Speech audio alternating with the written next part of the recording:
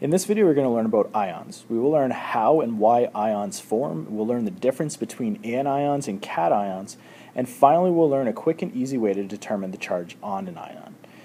So why do I have a picture here of a salt shaker? Well, that's because two extremely common ions can be found in table salt. And table salt is called sodium chloride, which is usually written like this, NaCl. And we'll talk about this particular compound and these two ions specifically in this video. So let's start with the definition. So an ion is an atom or group of atoms with a net positive or negative charge. But how does an atom get this positive or negative charge?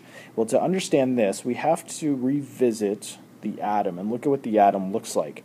Now, in the nucleus of the atom, we have the protons and neutrons, and they're pretty well stuck there. These aren't really going to be able to move around very much. So let's just say it's impossible to remove one of those particles from the atom. Now, this green particle here on the outside, this is the electron.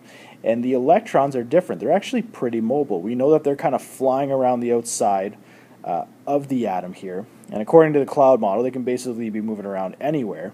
Now, the other thing that electrons can do is they can actually be pulled away from an atom, or atoms can even attract electrons into themselves. And so why would an atom want to gain or lose electrons? Well, it comes down to a very simplified rule that's going to work most of the time. And this rule is called the octet rule. And here it is. The octet rule, again, works most of the time. And for our purposes, we're just going to say it works all the time. But this is what the octet rule says. It says that all atoms are trying to get 8 electrons in their valence shell. And the valence shell is a fancy term for the outermost energy level of an electron, or the outermost shell. So if you think of Bohr's diagram, if you think of the very last ring that you draw, that's the valence shell.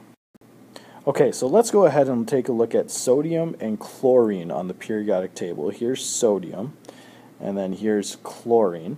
And we're going to see how these particular atoms become ions. So let's start with chlorine. Here's a Bohr diagram for chlorine. And chlorine has 17 electrons. And we can see all 17 electrons there in green. And if I count the number of electrons in the valence shell, remember that's this outermost shell here, we get 7 electrons. And so chlorine wants to have 8 because all atoms want to have 8. And so it needs to gain an extra electron. So if we just added in an extra electron like that, then it would have 18 electrons. Now it has 8 electrons in the valence shell, and so it's happy, but it's going to have a charge. So let's take a look at what the charge would be on chlorine. To understand the charge, we're going to have to look at the total number of protons in this ion, and then we'll also look at the total number of electrons now. So before anything happened here, and even now, we have the same number of protons. We have 17. That's the atomic number on chlorine. Now, before we added that extra electron, there was 17 electrons as well, but now there's going to be 18 electrons. Now, remember that protons are positively charged and electrons are negatively charged.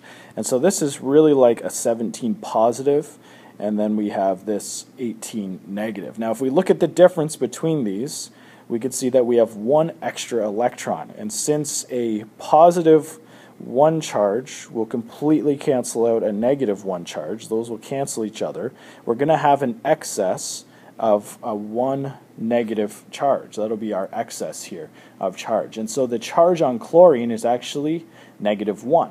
Now a negative ion we call an anion.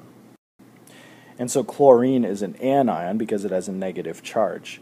And here's how we would write the symbol for the chlorine ion. It'd be Cl, that's the symbol from the periodic table, and we just put that -1 charge there. We don't have to put the 1, we can just put negative and assume that means 1. Now, one other thing to mention is that when we are talking about the chlorine ion, we actually give it a specific name. We call it chloride. And any anion that is monatomic, in other words, only has 1 element, like chlorine, there's only the chlorine element, we call those monatomic. The prefix mono means 1, and so we have a 1 atom ion here. We always change the ending of those ions to IDE, and so that's going to describe an anion. Okay, let's go ahead and look at sodium now. And sodium here, we can see on the periodic table, has 11 electrons, and so here is the Bohr diagram for sodium, and we could see that it has that one electron in the valence shell, this electron right here in the valence shell. And so sodium should gain 7 more electrons, right? Well, we could do that, but that's going to get pretty tough. If you notice, the next shell down, this shell right in here, has 8 electrons. So if sodium just got rid of that extra electron, it would have a new valence shell with 8 electrons.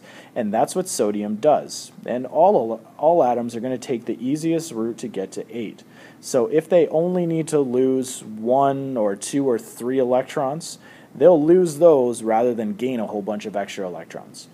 Okay, so sodium, since it lost an electron, and electrons have a negative charge, sodium is going to have a positive charge. It's deficient by 1 electron. And the way that we would write this symbol would be Na with a plus in this. So that's the sodium ion. And we still call it sodium. We don't change the ending of positive ions, but positive ions are going to be called cations. Okay, now you may have noticed something interesting here. Sodium was losing an electron, and chlorine was gaining an electron. And so why couldn't sodium have just given its electron over here to chlorine to give it 8 electrons? And that's actually what happens. And so this is called an ionic compound when one element gives its electron to another element. And ionic compounds are compounds that are composed of ions. And if we remember that sodium had a positive charge and chlorine had a negative charge, and these charges, since they're unlike, are going to attract each other. It's kind of like these magnets. If you bring opposite poles of a magnet together, they're going to attract to each other and stick together, and that's ionic compounds. Okay, finally, here's that quick and easy way to determine the number of valence electrons and thus the charge of an element. All we got to do is we got to take a look at the periodic table here and actually number the columns, starting here with 1 and then 2. And what we actually also want to do is we want to ignore the transition metals. They don't follow this rule, and so we're just going to pretend for this particular rule here that they don't exist. So if we just kind of blank those out and come up with this new periodic table here, just kind of squeeze together the two halves here. Transition metals should have gone in between. But if we bring those together like this, then we can just number the columns all the way up from 1 to 8, and that's the number of valence electrons. So if I look down the first row here, first column, everything in that first column has 1 valence electron. And so everything in that first column is going to lose 1 electron and have a positive 1 charge. Everything in the second column will have a positive 2 charge. Now once we get past number 4, so in this fourth column, everything has 4 valence electrons, and they actually aren't really going to lose or gain. They're actually going to generally share their electrons. We'll forget about those for now. We'll talk about them later. But once we get up to number 5, that's when we start gaining the electrons. And so the fifth column here, starting with nitrogen, will have a 3- charge, and then a 2- charge, and a 1- charge. And then the last group here, the noble gases, they're not going to do anything because they've already been satisfied with that octet rule. They have 8 electrons. And that is an introduction to ions.